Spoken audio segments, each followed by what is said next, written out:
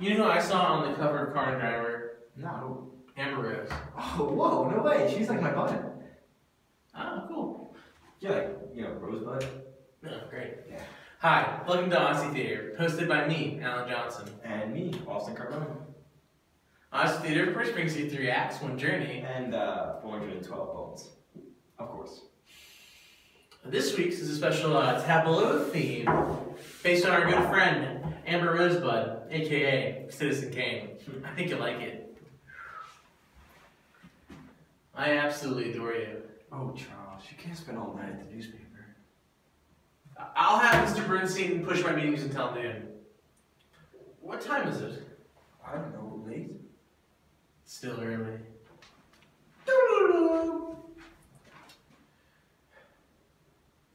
You know, Charles, you kept me waiting a long time when you went to the newspaper for 10 minutes last night. Beverly, my dear, you know that your only correspondent is the Inquirer.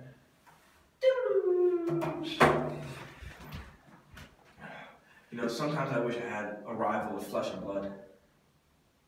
I don't spend that much time at the newspaper. It's not all about the time you spend, Charles. It's what you print. Attacking the president? You mean Uncle Barack? You mean the president of the United States? He's still Uncle Barack. A well-intentioned fathead. He's the president, Charles, not you. And that's a mistake we will soon correct.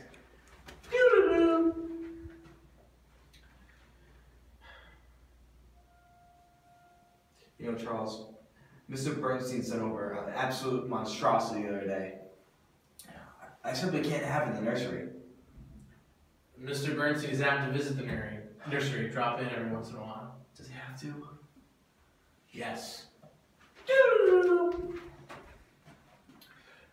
But Charles, what will the readers think? They'll think whatever I tell them to think.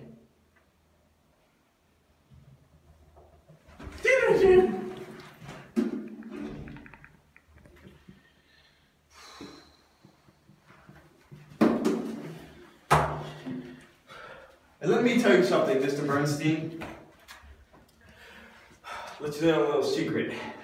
I have money and power, you see? And if not for me to look out for the underprivileged, who will? Someone without money and power? Yes, money and power. Well, let me tell you, I saw your bank account today, Charles.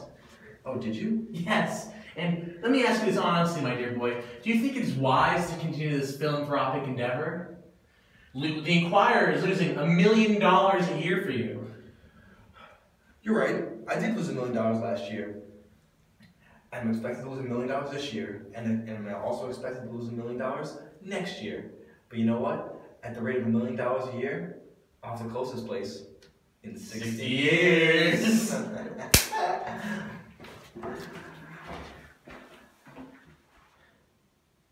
I wasn't so very rich, I could have been a really great man.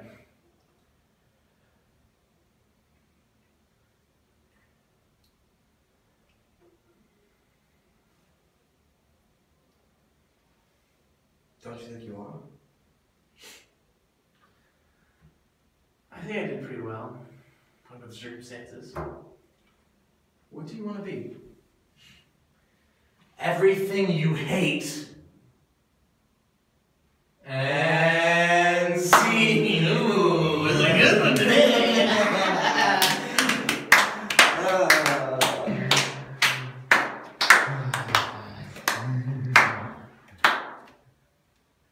You can put on faces with Mikey.